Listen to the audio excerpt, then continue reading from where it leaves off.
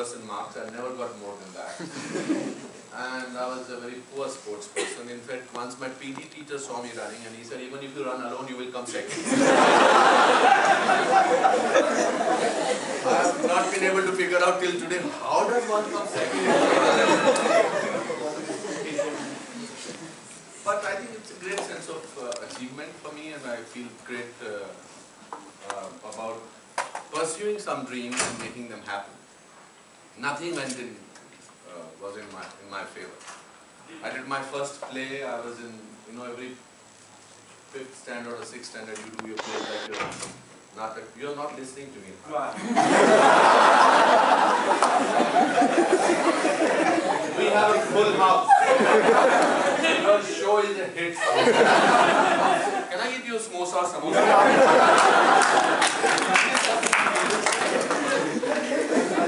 There's a vibration coming from here. How much is he talking? Is everybody getting entertained or not? I want to get congratulatory notes up. You are a super hit today. Your people standing. It's not a tribute to me, it's a tribute to you. Okay, so can you just relax and listen? Now he's going to put on his expression of listening. Reverse.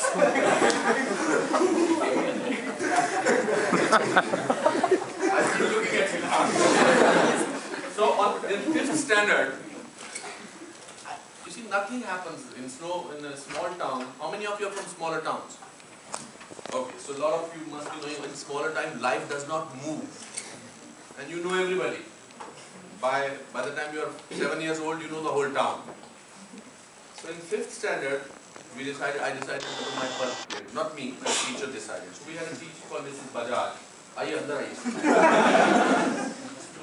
Mrs. Bajaj was a very bossy kind of teacher. And she chose a play called Prithviraj Chauhan. How many of you have heard of Prithviraj Chauhan? That's fantastic. Prithviraj Chauhan, the story of Prithviraj Chauhan, he was a Maharaja, one of the Maharajas of Rajasthan, and he fell in love with a princess called Sayukta. Fantastic. Both of you, very good. Sayukta was Jayachand's sister. So in the play, I was Prithviraj Chauhan because the teacher said that you are the fairest guy in the class. I don't know what was the criteria. I actually felt that she gave me the main role because I had to carry her back to the school. I was a very chamcha type of a school. So, in the play, I had to say a line with a sword which was heavier than me. I was very thin. I was so thin that I could see through a keyboard with both my eyes. So I had to do this with my sword, and I had to say, Chala ja na bakwas kar tu. And this Jayachan person, his name was Nandakishore, Nandu. He was a Dudwala's son. Dudwala is milkman's son. So he was tagda, mota. He was very, very well built. But in the play, I was to win. When the curtain went up, I saw a Kher family, my family, on one side, and Nandakishore's family on the other side. So there was already a rivalry. The Nandakishore's family was tagda, muche, and this is an intellectual, thin, almost dying. But the father had a very proud expression because I had rehearsed it at home so many times and he knew that I had to win. So play started and I looked at my father and I'm directly doing the whole play towards him. Then the movement came and I had to say, Chala ja na bakwas kar tu, Nandu gir. So Nandu fell down. Again I had to, he got up. Chala ja na bakwas kar tu, Nandu gir. He again fell down. Third time when I said chala ja, suddenly from the audience Nandakishore's father got up. And he said, Nandu, ab ye gira to karna hai. For people who do not understand Hindi, he said, if you fall down now, don't come back home. Suddenly the whole equation of the play changed. And Nandu started doing this. And suddenly, this is the first time I've heard people saying in chorus, Nandu. My family was petrified. Then the history changed. Jayachandra picked up Prithviraj Chauhan. So it was a disaster. So this whole theory about actors are born actors is bullshit. Nothing. They are not born. You become one. Then I've cut my tongue. Why I'm saying all this thing to you? Because what has made me, for whatever reason, what I am today is my never dying attitude. I'll never let go of things. I do a play based on my life called Kuch Bhi Ho Sakta Hai. It's about my disasters. Then I cut my tongue. I fell from a cliff and a stone went through my tongue. So I could not say K. It was in 9th standard. Means I will say T. Tahan ja rahe ho. So I became Totla basically. If I was still like that, I would have called my wife Tiran.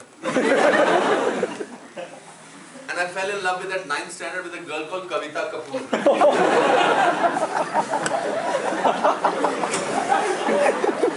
In small town, love and romance takes years to happen.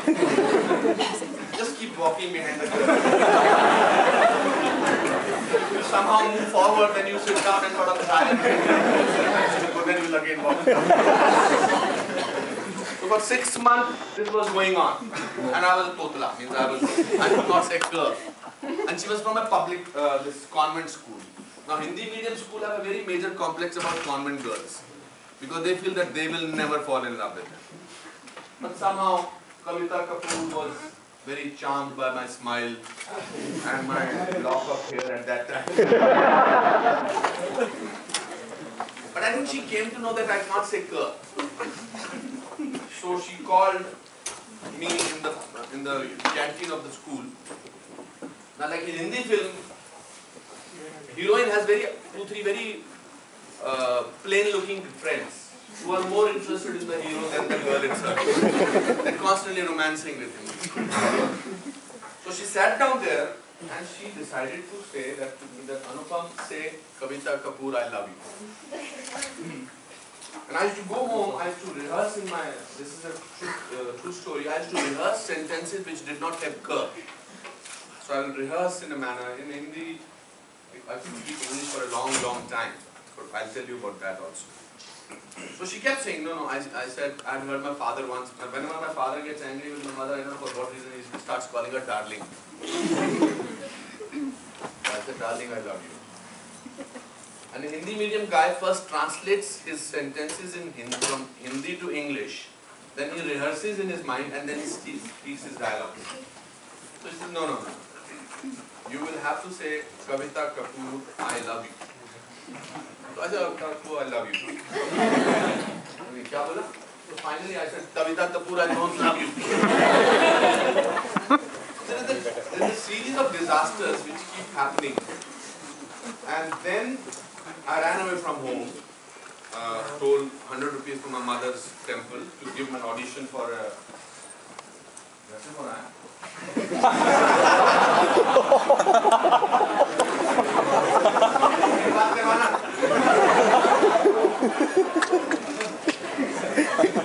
Blown away. But never gave up.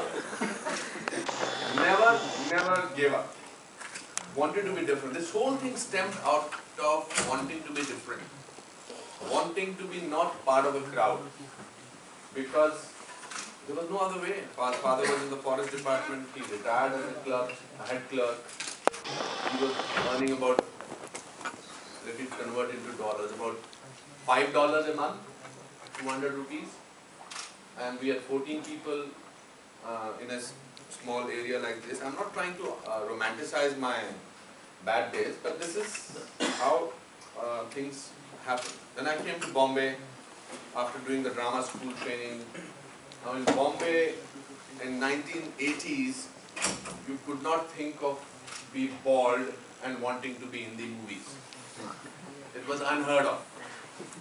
And a lot of people told me, wear a wig. Wear a wig? I will constantly be afraid of fans.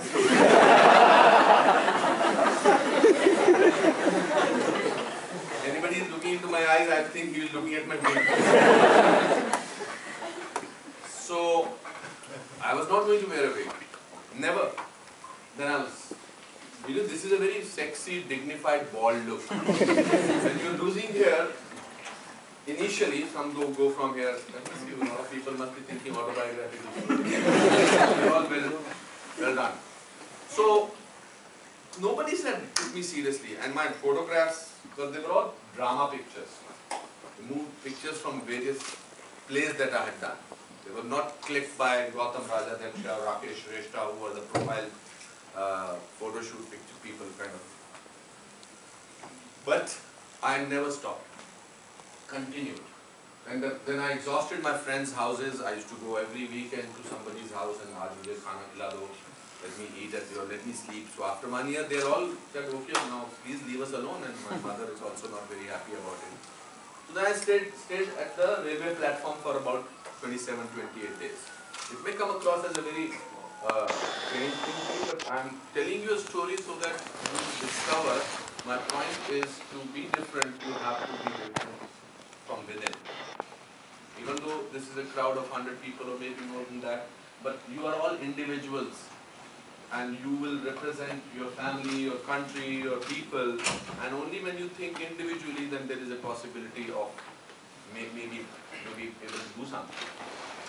So finally, I did a film called Utsav. Have you heard of Utsav? Shashi Kapoor's film. There's a man constantly running in that film. That's me. Whenever you see a man running, that's supposed to be me. Finally, Mr. Mahesh Bhatt, I went and met him. I said, I was in a very bad shape. I had a broken relationship. The girl decided to marry somebody else because I was not making it. And Mr. Bhatt told me, yeah, I've heard a lot about you. You're a good theatre actor. I said, you've heard wrong. I was pissed. I said, you've heard I'm brilliant. I'm not good. We thought about it. He said, okay, you are doing the main role in my next film. So I said, based on what? He said, because you said I'm not good, I'm brilliant. So for a long time I thought he's just pulling my leg, it's not possible. Then he narrated to the script of Saransh. Saransh is my first released film. I was 27 and I did a 65-year-old. Has anybody seen Saransh? Fantastic. That makes me feel better. But life was not so easy. We were supposed to shoot the film from 1st of January 1984. And 20th of December 1983, a friend comes to my house and he says, I have heard that you are not doing the main role in Saransh. This is after I had worked on the film for 6 months. I practiced how to walk, what to say, because it was a story of a father who loses his only son in New York in a mugging incident. And then how the old man and his wife cope up with the life. So I said, who told you? He said, because I went to the Rajshri production, those were the producers, and they said that you are not doing it, Sanjeev Kumar is doing it. Sanjeev Kumar at that time was a huge star, big actor. So I called up Mr. Mahesh Bhatt and I said, you know, the people are just saying strange rumors. I've heard that I'm not doing the lead role and Sanjeev Kumar is doing it. And he was very casual about it. He said, yeah, because the producers decided to have me in somebody else, an established actor, not a newcomer, so I have taken him, but don't worry, you do the other old man's role. He was so callous and casual about it that I decided to leave that city. I said, I'm not going to stay in this city, this is not the city for me. And I will go and become a teacher somewhere. I'm a drama school student. I was a teacher before I came to college. So this is what I will do. So I packed my luggage, and I was moving towards BT station and I thought that I must go and tell Mahesh Bhatt what I think of him. Because now I have nothing to lose. My grandfather used to say, when you want to be equal with anybody, just don't expect anything from him or her. When you don't expect anything from the person, then you can be equal. So now I was on the same ground as Mahesh Bhatt was. Mahesh Bhatt was sitting with Shabana Azmi and Mark Zubair at that. So I entered his house and he says, fantastic Anupam, this is the sportsman spirit, this is the way you should deal with your life. You have accepted to do the other old man's role, which was a side kind of a role. Not a bad role, but I was prepared for the main role. I said, no, Mr. Bhatt, come. I took him to the window and I showed him my cab with my luggage. I said, I'm leaving the city. I've come to tell you. Now I'm not going to repeat whatever I but maa ki, behan ki, you are the biggest big honor.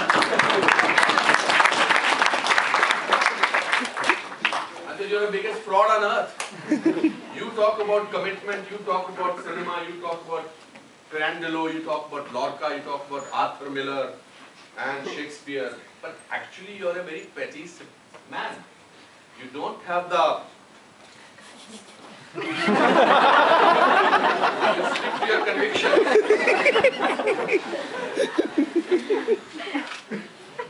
Oh, silent language is too... I said you don't have the guts. That was not the word, but...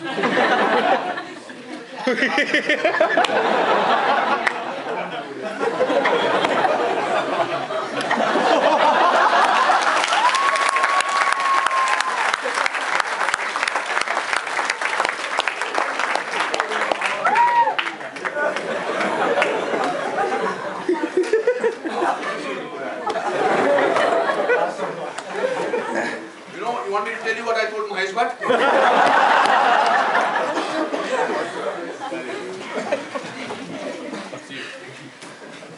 So I said you don't have the guts to stick to your conviction. You basically are as cheap, as petty, as normal as any other third-rate director from Bollywood is. And you pretend to be holier than thou. The only thing was that I was crying while saying all this. Because I was completely devastated. Everything had come to a standstill. And now I was leaving the city of dreams, which I had basically waited for all these years to make it. My drama school, my teaching, my 3 years of struggle in Bombay. And I was going back. And both Shabana and Mark Zuber was trying to look up newspapers.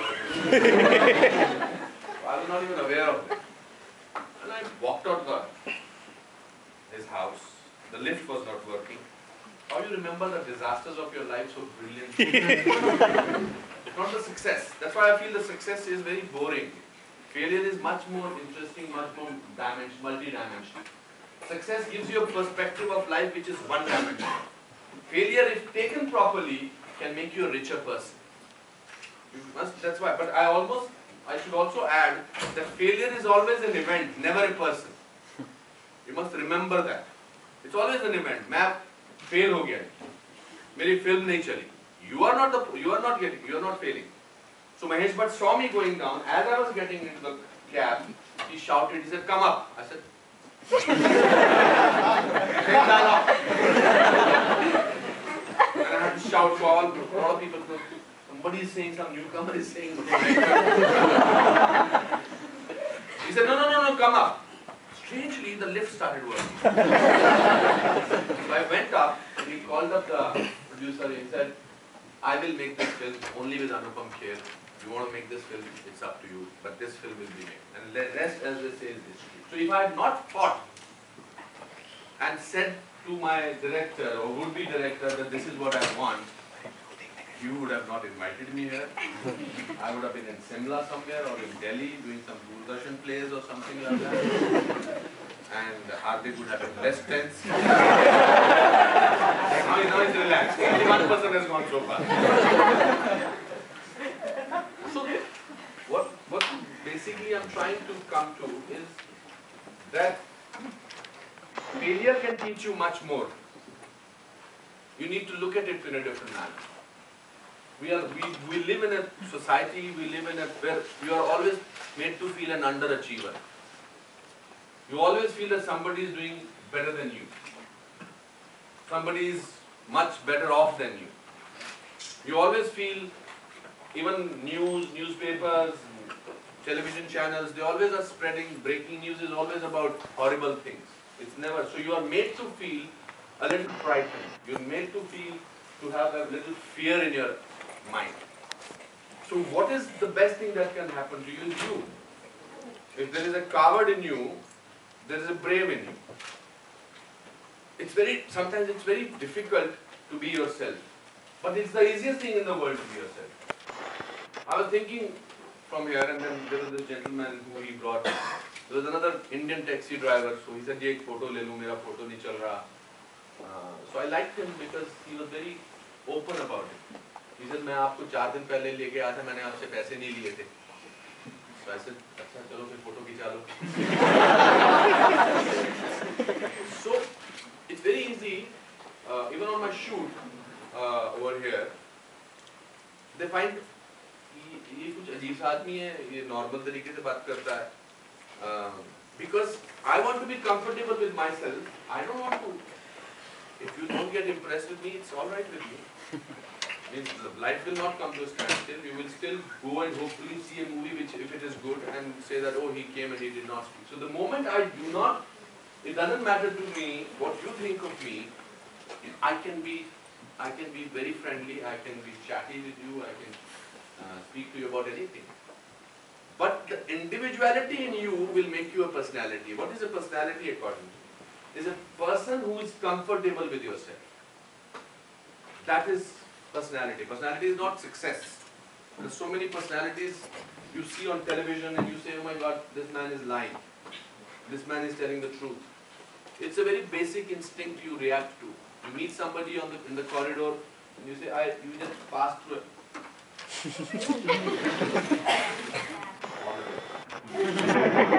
Good class. Enjoy yourself. Bye bye. और किसकी class है? You just raise your hand when you think my time is up. So you can't stretch for a long time.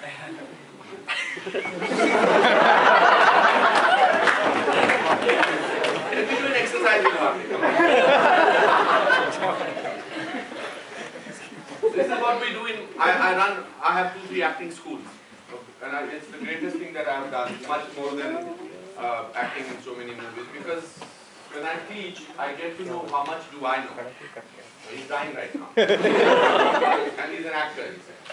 So we discover, basically, you can all do it with yourself. To describe yourself in one word. Hardik, what is that word? Myself. Yes. Genuine.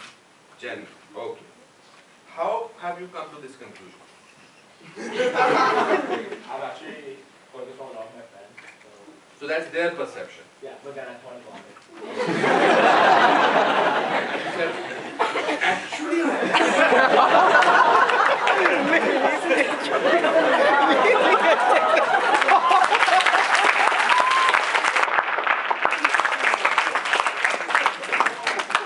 okay, so you say you are genuine. God. Which I believe you. Because I had a nice conversation with him in the. He gave me the whole history of Philadelphia, Bombay University, and everything you told. But you are nervous, right? Yeah. Now, Are you nervous right now? right now. No? How many of you think that he is not nervous? Raise your hand. People who think that you are not nervous. You think he's not nervous? Okay, that's one.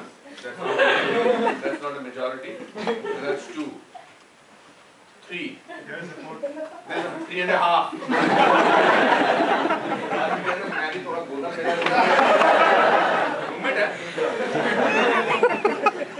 I think you're nervous. It's very natural. I'm not nervous because you lack confidence. I think you're suddenly nervous because the whole focus is on you. Okay? And what will maximum happen? That they will think you make a fool of yourself. What will maximum happen? Is that? What's your best quality? So this is what you have to do in your mind. So what is one word which you will describe yourself with? One. That's fine. Have I put on weight since this picture? It's bothering me. Why so grim? Maybe the legends are supposed to be like this.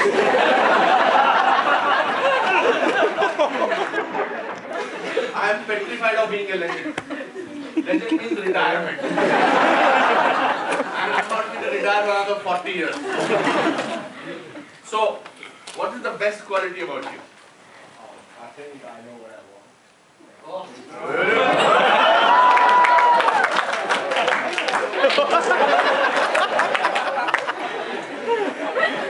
Okay. What's the negative quality that you have? I overanalyze things. Okay. That I discovered. Yeah. Bang on. Okay. Now let me describe Hardik to you. and tell me how wrong I am. I'm not a magician, but this is what I am. He's a genuine guy, I believe it. There's a certain amount of genuineness in him. But sometimes he wants to project the genuineness too much. That I think you should stop.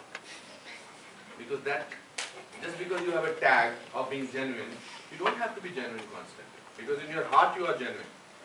Okay? And you said you have the quality, which is, what was the quality you said? Yeah, I know what I want. You know what you want. This is professionally or emotionally? Emotionally, what do you want right now?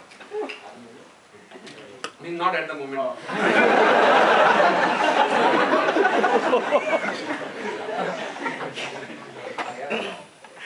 Just like enjoy what I do. Okay, let me just get. Oh no. Okay, carry on. Come from here. A nice angle. And you said that you overanalyze. Yeah. Like what? Give me an example. Since yesterday you were worried whether you should get me in a cab or in a hired car. Yeah. Okay. I told me like the entire story. What did you do? So who decided that it should be a hired chauffeur-driven car? You're just No. Who was the person? You must be knowing. Who decided? I think somebody has to decide that. Everyone. Honestly. Yeah, it was his. It was Pratham. Pratham. Is it wrong? Why did you decide that it should be hard? So Hardik was very nervous about what to do. So I was on a call of my friends. So he was not being genuine. he did nervousness genuinely. Okay. So then I asked all of my friends, and someone told me that Four Seasons.